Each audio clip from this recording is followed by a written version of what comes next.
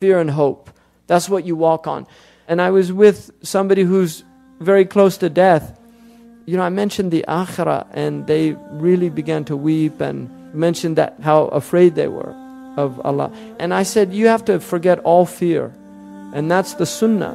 When you're in what's called ihtidar, when you're close to death, you forget about fear.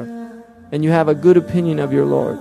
Fear is only applicable when you are in the world and have the ability to disobey Allah. Once you're incapacitated in your bed and you've made your tawbah, you should have no more fear. Because the ulama say that tawbah should be with jazm al-qabul, that you should believe absolutely that Allah accepts. Because Wahshi, when he went to become Muslim, he killed Hamza, Asadullah, Sayyid al-Shuhada. This is the man that killed Hamza. When he went to the Prophet ﷺ, he thought that he would never have a tawbah accepted. This is Wahshi, the man who killed one of the closest human beings to the best of creation, and the Sayyid al-Shuhada. This is his state. He thinks, how could I ever get tawbah when I killed Hamza? What did Allah say? قُلْ يَا عِبَادِيَ الَّذِينَ أَسْرَفُوا عَلَى أَنفُسِهِمْ لَا تَقْنَطُوا مِنْ رَحْمَةِ اللَّهِ. Oh my servants who have done grave wrongs, don't despair of the mercy of Allah subhanahu wa ta'ala. Allah forgives all the wrong actions. This, the ulama said, أرجى آية في كتاب الله سبحانه وتعالى لأهل الكبائر. This is the most hopeful verse in the entire Quran for the people of major wrong actions.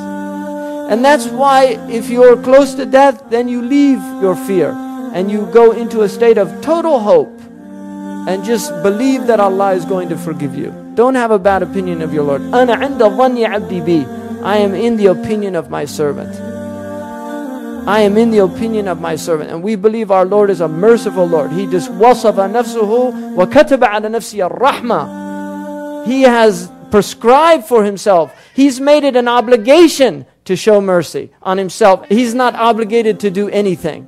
And yet he has prescribed for himself Ar-Rahman Ar-Rahim. And that's why one of the ulama, he never mentioned the hell in any dars he ever gave. And when he died, one of his companions saw him and he said, ماذا فعل الله بك? What did Allah do to you? He said, أوقفني عنده وقال لماذا لم تذكر ناري لعبادي. He brought me in his presence. He said, why didn't you ever scare my servants with mention of the fire?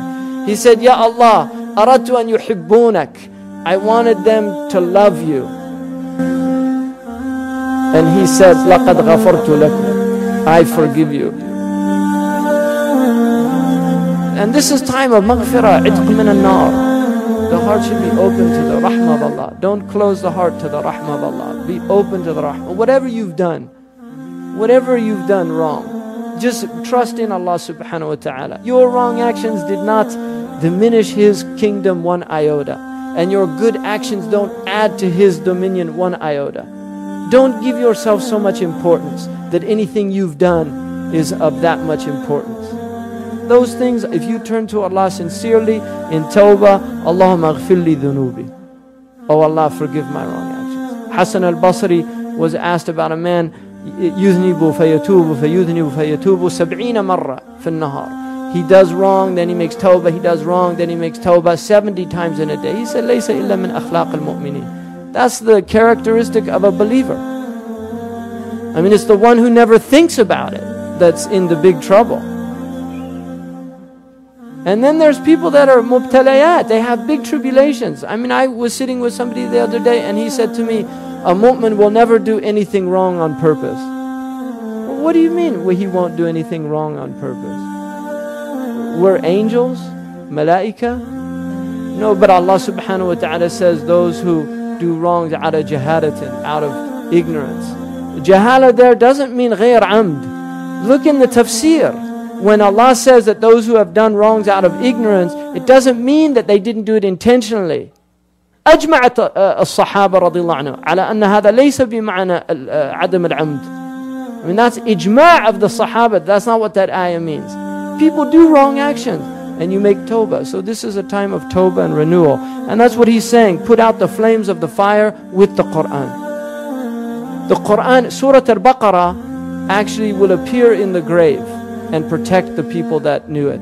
Surah Al-Mulk is called Surah Al-Munjiyah. The one that recites Mulk every night, Mulk will come into the grave and it will not allow any harm to come to you in your grave.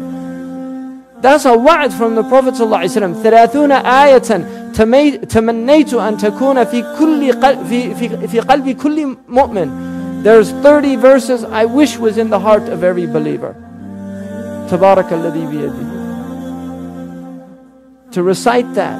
And these are blessings from Allah subhanahu wa ta'ala to this ummah. كأنها الحوض تبيض الوجوه به من العصاة وقد جاءه كالحمم. As if it were the pool of paradise. This Quran is like the hawd. As if it were the pool of paradise by which the char-black faces of the disobedient are cleansed and brightened. When you come to it with all your wrongs, and it erases your wrongs. Tamhuha. It just removes them. And that's the power of Kalam Allah. It's the words of Allah subhanahu wa ta'ala. This is Allah's words.